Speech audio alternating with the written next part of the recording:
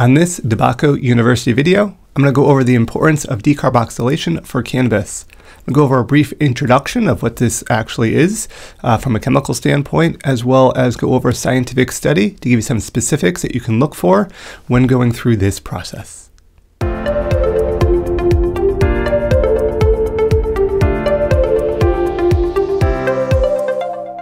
So here's the study. Here's the research article. You can find the screenshot of the first page right here, as well as the proper citation if you want to look at this study in more details. I'll provide you with a brief overview here.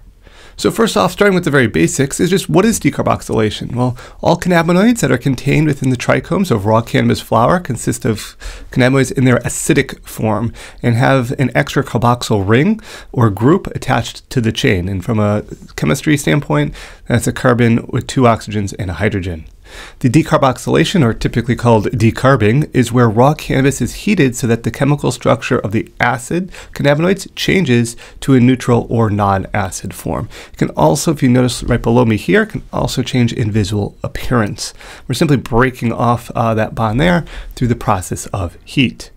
So the acidic to neutral form conversion, what's going on here? Well, this is when one states that the cannabinoids are in their acidic form, they're referring to the chemical structure of the compound itself.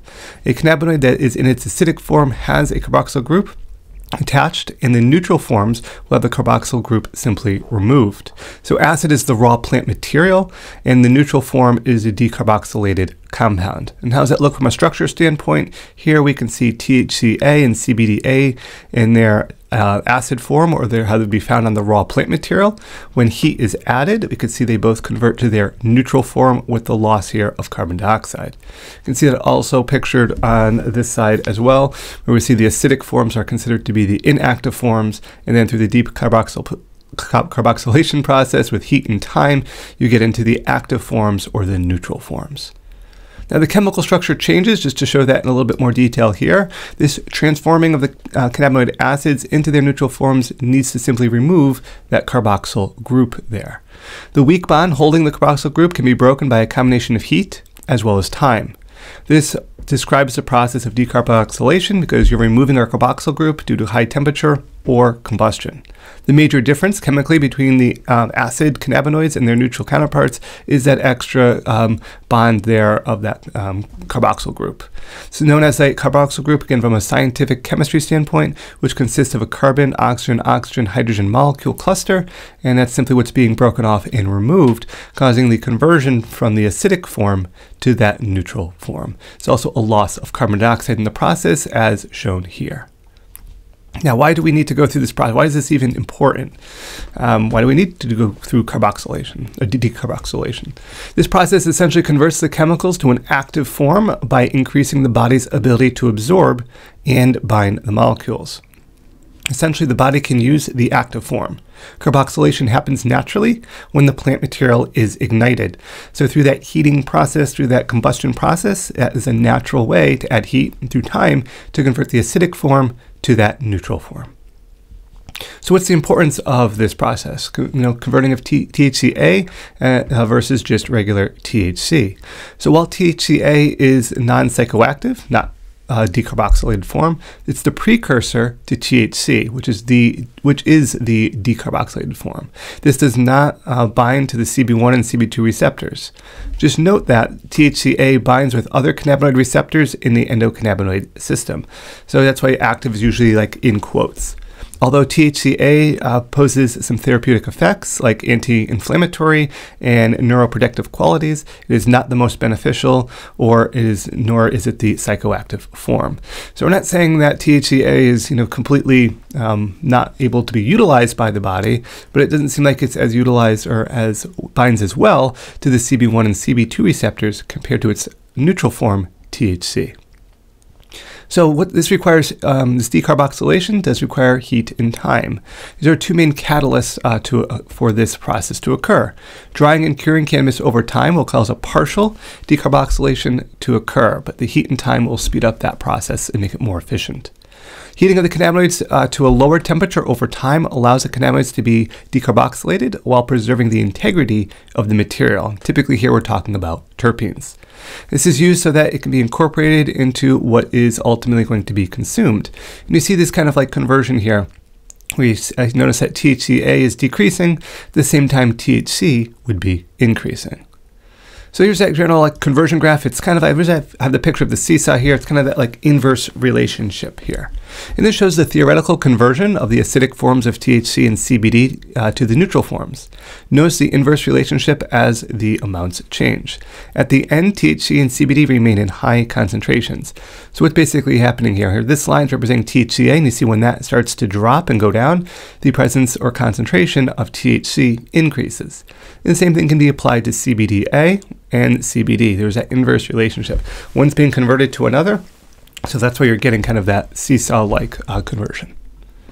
Now, test results before and after decarboxylation. Cannabis flowers are often tested for both THC as well as THCA. Note that THC is often found in small percentages in fresh flower because it has not gone through the heat and the time to decarboxylate it. And we could see here, here's THC and here's THCA. We can see after that decarboxylation process, we can see that conversion here is a lot more THC compared to THCA. So it's just important note there, and a lot of times labs do test for both, even in regular dry flower, so that grower can have an understanding as well as a consumer of that potential conversion to the amount of desirable cannabinoid. Now, what's the best decarboxylation temperature for CBD? And this, again, we're going to look at CBD as well as THC. So there is some dispute over the exact decarboxylation temperature for CBD. According to studies, however, it appears to be approximately 203 degrees Fahrenheit or 110 degrees Celsius. As for the time frame, neither THC nor CBD will decarboxylate instantaneously at their precise decarb temperature. So it's not like you hit that temperature and you get that automatic conversion. There is still a time factor to take into consideration. A longer period, typically between 40 and 60 minutes, will be required for that carboxyl group to break down into water and carbon dioxide. So it's a little bit of a range there to give you a general idea, but it's not like instantaneous. You hit that temperature and 100% converts. There needs to be a duration of time also considered. Now, don't get decarboxylation temperatures confused with boiling points because they are not the same. Now, boiling points for cannabinoids, terpenes, flavonoids have been much more thoroughly studied than decarboxylation temperatures. Boiling points for the compounds are all provided here in Fahrenheit and Celsius, and here's kind of more of a pictorial graph here giving you some more information, but this is what was provided in the study.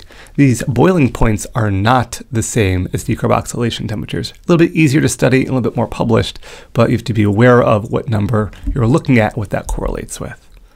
Because you want to avoid high temperatures. It's important to keep a tight temperature control, applying cannabis to various technological applications. While heat is needed to decarboxylate the acids into the active form of cannabinoids, our bodies can use extreme temperatures can destroy many of these important plant materials that contribute to positive health outcomes, such as terpenes. If cannabis is heated above 300 degrees Fahrenheit, you need to run the risk of denaturing many important other plant compounds. So it's not just the concept of more heat is better. There we have to be careful with that. Because there's also compounds that will volatilate and evaporate at higher temperatures, and this can result in an unpleasant odor as well as an unpleasant taste. So too much heat, too much is just going to cause a degradation of that product. So you simply want to use the minimum temperature, basically, to try to preserve those terpenes. It is advisable to keep the decarboxylation temperatures at a low point to preserve terpenes as well as other compounds. Each individual terpene may have its own therapeutic benefits, but this also carries its own sensitivity to heat. If terpenes are to be stored, the temperature in the range of 200 to 300 degrees Fahrenheit should be maintained there. We're not looking at, heating up too high, start getting above certain theoretical temperatures, and they will break down. And we don't want to lose those terpenes that we've spent so much time in the plant growing, breaking those down. Now, maintaining consistent temperature is important. So for this process, a digital oven, a safe thermometer is recommended so that the temperature that works best for the final product can be continually monitored.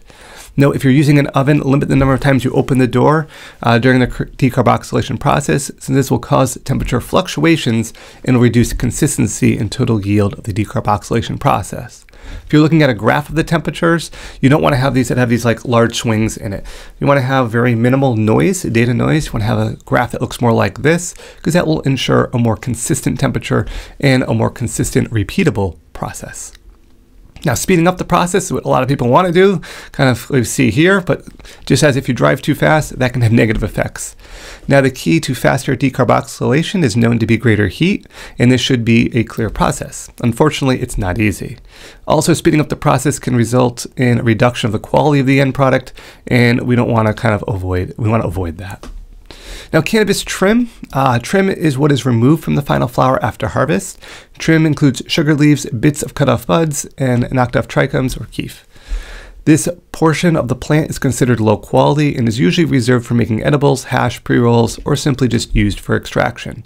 And the reason why I mention this and define this is we're going to see this study uses these terms, so I want you to understand what this plant material is referring to.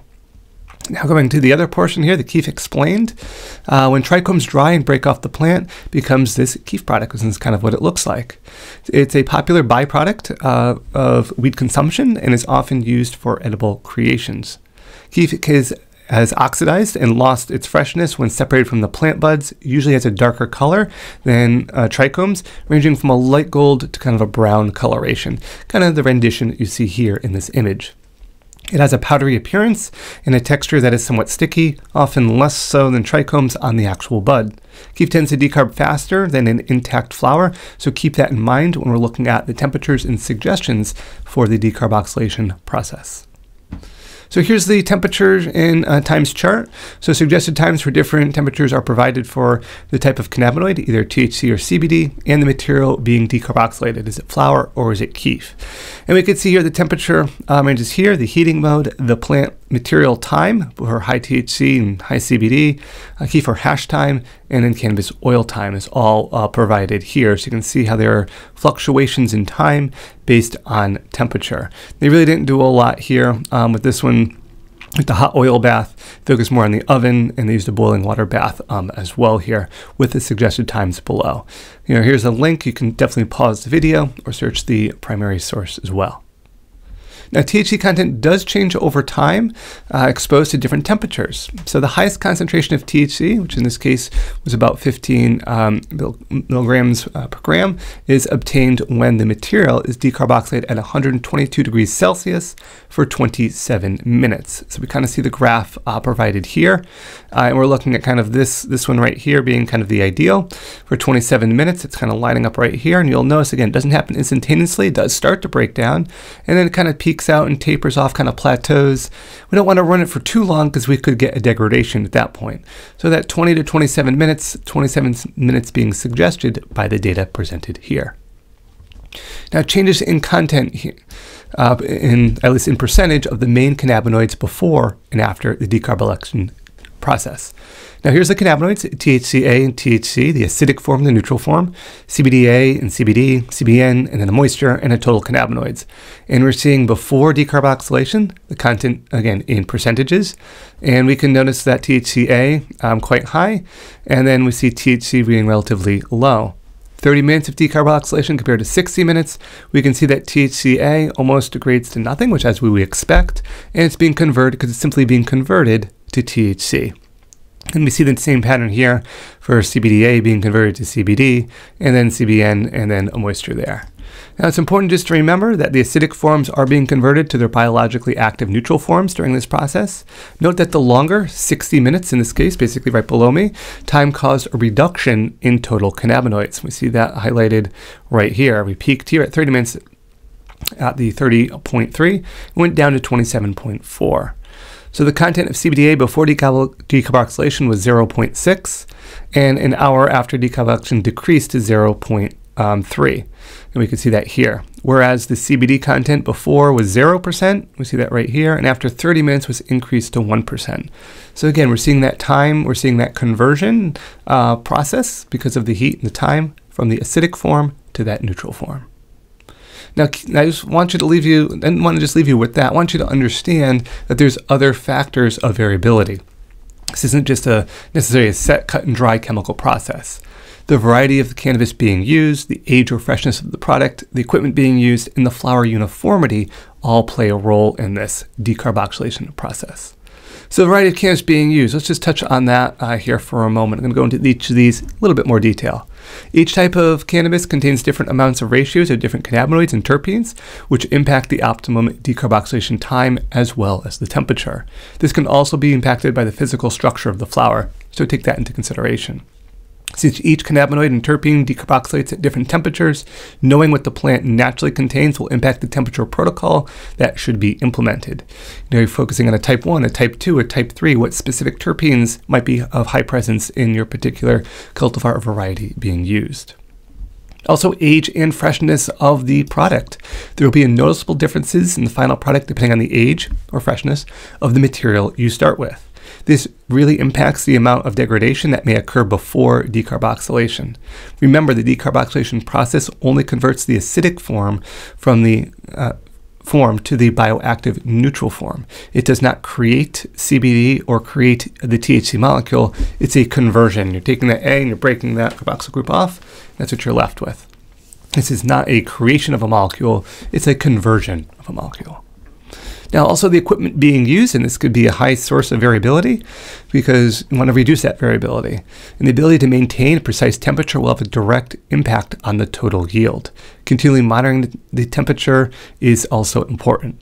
An oven or other systems, such as a cooker, slow cooker, or instant cooker is used, there will be a small variabilities in the cooking equipment that may affect the final product and may also affect the repeatability of your protocol. This is why equipment intended for this purpose is recommended, such as a decarboxylation jacketed glass reactor or other professional oven. They're going to have more repeatability, they're going to have less variability, but you are going to pay more for them. And flower uniformity. So this is another factor to take into consideration, as this can refer to the size, but also the density of the final flower. The greater the consistency of the size and density will allow for the most consistent decarboxylation process. As an extreme example, a fine cannabis or powdered keef will require a much shorter cooking time to prevent burning and denaturing of the important compounds in the plant compared to an intact flower. If the flower consistency varies widely, then grinding up the plant material will help increase the uniformity of the decarboxylation process, or doing runs or batches of flowers with the same uniformity will help increase your ability to have this repeatable and consistent end result. Now, just some general key points. Just keep in mind that you need to have higher temperatures, at higher temperatures. Keef and hash tend to decarboxylate faster than dried flowers, simply because of the surface area. If more surface area all ground up there, going to have a greater chance of that heat penetration. High CBD strains tend to decarboxylate a bit slower than those with high THC content. So just having that, knowing what you're expecting from your compounds, can help you plan for that in the protocol process. Three main factors with any decarboxylation. It's important parameters to perform a good decarboxylation are the time or duration, the temperature at what you keep the oven or heating device at, and the quality of decarboxylation equipment for consistency as well as repeatability. So lastly, if you just want the basic suggestions here, if you've made it this far into the video, suggestions for decarboxylation in your own cannabis. From the review of the published literature, highest concentration of THC, which is about 15 milligrams per gram, is obtained when the material is decarboxylated at 122 degrees Celsius for 27 minutes. Now, if you're looking at converting CBDA to CBD, a higher temperature is required, about 150 degrees Celsius, and the suggested time for about 30 minutes. If you're looking at decarboxylating keef or hash in an oven, bake it for about 10 minutes at 300 degrees Fahrenheit, which is about 149 degrees Celsius there for consistency. Hopefully this gives you a general idea of a really good starting point, as well as other factors to consider that you may not have originally thought of to ensure you're getting the most quality end product from your starting material. But if you don't have a good grow or good protocols to begin with, and you don't have good flower, this will do the best it can, but keep in mind you need to have it in the plant to be able to decarboxylate it to get that final end product result that you desire.